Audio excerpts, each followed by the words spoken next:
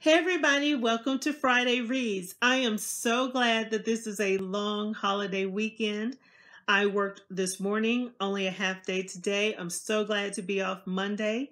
Whatever you choose to do for this long holiday weekend, I hope that you will still take precautions and be safe because we still are very much in the midst of a pandemic. So last time I was here, I talked about Mrs. Wiggins by Mary Monroe, and I did end up giving or doing a book review on that book. I didn't give any spoilers in that video. I did my level best not to do that. So if you want to find out what I thought about the book with no spoilers, please check out that review here on my channel. I listened to my book club selection, which was Sold on a Monday by Christina McMorris. I gave the book 3 stars. I thought it was good. I wish I had had the physical copy in front of me and not just listen to the audiobook, but my library didn't have the physical copy available. You know how sometimes you just want the physical copy so that you, in case you want to go back and reflect on some things or make note of certain things, that really is a little bit harder with the audiobook. But I love listening to books. Don't get me wrong, I really do. We had a really good discussion on the story, which was about a reporter named Ellis who snaps a picture of a sign that says 2 children for sale and picture of kids there, and he instantly regrets it. The picture is not meant for publication, but since he is a reporter and his boss gets a hold of the picture, is published, and it sets off a chain of events that ends up being very devastating for a particular family. And that's all I'm going to say about that. But you can look at the synopsis of the book on Goodreads. Again, it is Sold on a Monday by Christina McMorris. Next, I read The Three Mrs. Grays by Shelley Ellis. I believe this was my first novel by Shelley Ellis. I enjoyed it. It's one of those messy books that I like. Lots of drama and trauma in this story. You could tell by the title, The Three Mrs. Grays. So Cyrus Gray is shot, and 3 women, ooh, 3 women who are his wives find out about each other. There's oh my goodness, why can't I remember her name? There's Noelle, who is the fashion model, who is very beautiful. She knows probably more about him than his other 2 wives, which is surprising to me because he has a wife of many years, Vanessa. He and Vanessa were married the longest. They had children together, but they also had some problems in their marriage. And then there is Diamond. Diamond is the wife he is actually with at the time he is shot. Diamond comes from a very rough background, and she is looked at as possibly the prime suspect or one of the prime suspects in his in Cyrus's shooting. And the story revolves around these 3 wives and how they're trying to piece together what was going on with their husband, trying to decide whether they're going to trust or battle one another, and dealing with some of their own issues that they have in their personal lives. So it was very good. But what I didn't know when I read the book is that it is going to be a part of a trilogy. And now I have to wait. I have to wait until I think next year for book 2. And I said, man, if I had known that, I would have waited to read this book in maybe December or January, you know, because now I have to wait such a long time to see what happens. It is a thriller in the sense of how the book ends, and that's all I'll say about that. Again, no spoilers. Let's see, what else have I finished? I think those were the last 2 books that I actually finished. Yes, no. So in May, I did a buddy read with Patrice Jones, and I call her the buddy read queen because she does buddy reads with so many different people. And I'll tell you, it was a pleasure to do a buddy read with her.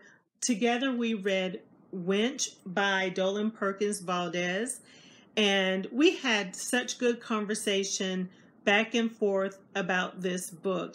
There were times she was ahead of me reading, times I was ahead of her reading, but we ended around the same time, and I really did enjoy it. I enjoyed her insight on the different chapters and some of the things that she brought out. I'm like, yeah, that was such a good point. So Patrice Jones, if you see this video, thank you so much for doing the buddy read with me. And to everyone else, please check out this book. It is about slave owners who take their enslaved mistresses to a resort with them each year on a vacation.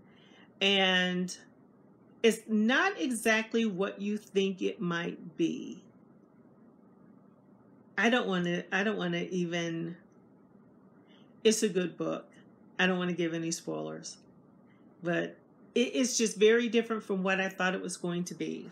I thought it was going to be about these slave owners and their mistresses out being, not only just being together, but really enjoying more of a vacation type atmosphere together. But that's not exactly, okay, that is not, that is not what this book is about, but it was very good. It was heartwarming. It was heart-wrenching.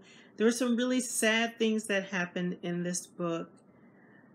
Very few triumphs, I would say, but I would definitely suggest that you pick it up and read it. I think that there were some interesting characters in this book that I enjoyed some of the subplots in the story. And just check it out. Just check it out. And I really do want to do another book by her. I think I might do Balm, but I'm not sure when. But yeah, I think I might try that one later. Okay, so currently I'm reading The Final Revival of Opal and Niv by Donnie Walton. And I'm on Clubhouse. I am a member of the Diverse Shelves book club there. And in one of the rooms, if you know anything about Clubhouse, you go into a room. It's like an auditorium, so to speak. And you have speakers that would be on stage, your panelists. And this is all audio by phone, by the way, for those of you who aren't familiar. And so they were interviewing the author of this book on Monday. And I had just left the library where I had checked out this book. So it was perfect timing. And I love the way this book was written. And I had heard people say that the book was good. And when I got home and I opened up the book and I looked at it, I said, wow, this writing style is very different. I had an opportunity to come on stage, so to speak. That's the terminology in Clubhouse. To come on stage and ask the author about the writing style of this book. And it's written in oral history fashion. And she does such a great job of it. I've been reading a little bit of it this week. I've had some other things to do, but today I've read a good bit. And I hope to get more reading done since we have a long weekend. But, oh, I didn't even tell you what the book is about. I'm sorry. Opal and Nev is about a woman named Opal who becomes a black punk artist before her time. She ends up hooking up with this singer-songwriter Neville Charles, and they make music together for many years. And this is their oral history. Different people are chiming in different aspects of their lives. I'm very early in the book, but so far the writing is fantastic. She does a great job with the writing in this book. Also, I picked up Yellow Wife by Sadiqa Johnson. I mean, Brown Girl Reading, I saw her interview with the author on her Instagram page, and Everyone says it's phenomenal. I can't wait to read it. So yeah, this one is next. Now for June for Read Caribbean, I wasn't exactly sure what I might try to read. So I picked up a book that I already have here at home. And it is a short book. So I'm hoping I can get through this book. And if I happen to finish these books in time to squeeze in another Caribbean read, I will do that. But this one is The Dew Breaker by Edwidge Danticat. And this one is about a quiet man, a good father and husband, a fixture in Brooklyn, in his Brooklyn neighborhood, landlord and barber with a terrifying scar across his face. As the book unfolds, moving seamlessly between Haiti in the 1960s and New York City today, we enter the lives of those around him and learn that he has also kept a vital, dangerous secret. So I'm looking forward to reading this one.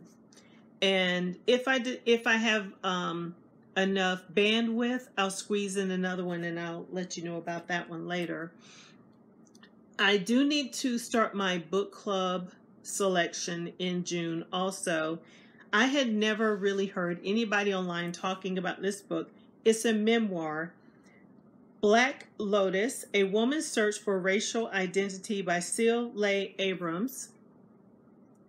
That's a really nice, simple cover, but it's very, very nice. So let's see, let me figure out what it's about. A lot of times I get these books because they're for a book club and I don't really even know what they're about.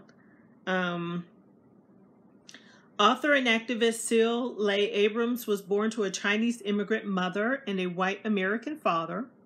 At the age of 5, her family was ripped apart by a divorce that would erase her mother from her life. In the wake of her absence, Abrams was left alone to grieve her mother's disappearance and reconcile the growing realization that there was truly something different about her from the rest of the family members.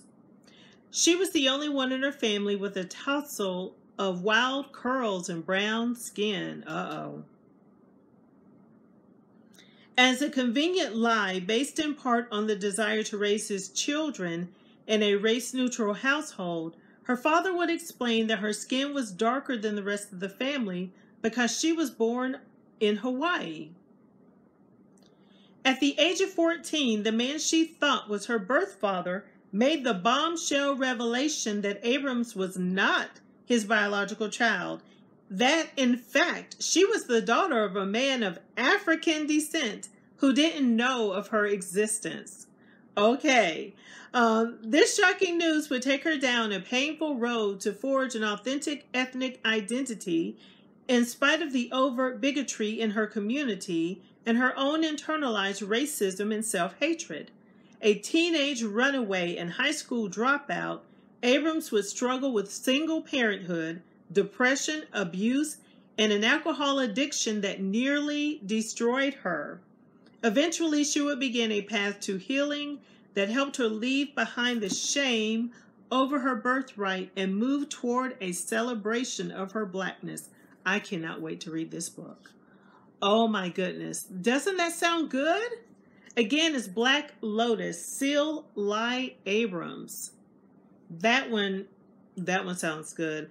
Our discussion is July 11th. So yeah, I definitely have to read this one in June. So, woo, honey, that's going to be a good discussion. And we're going to a winery too. I don't drink alcohol, but the atmosphere, I think, and it's going to be good. I can't wait. I can't wait. I'm excited. So anyway, don't forget to follow Karen of Run Right Reads, Pita of Comfy Cozy Up. Oh, I knew I was going to forget her name. Oh, what is her name? I follow her, but I can't think of her name right now. For hashtag Read Caribbean. Okay. I can't think of her name right now. Why is that? Book of Sins on Twitter is her name. At Book of Sins, CINZ. And if someone has her other deeds, please leave them down in the comments below. But please follow the three of them for hashtag Read Caribbean, and also, of course, follow the hashtag. Let me know what you are going to read for Read Caribbean this year. I'm looking forward to gather more books to add to my ever-growing TBR. So that is my Friday reads for today. I hope that you enjoyed this video. Let me know if you've read any of the books that were mentioned in this video. Stay safe. Have a great weekend. And until next time, everybody, keep reading. Bye-bye.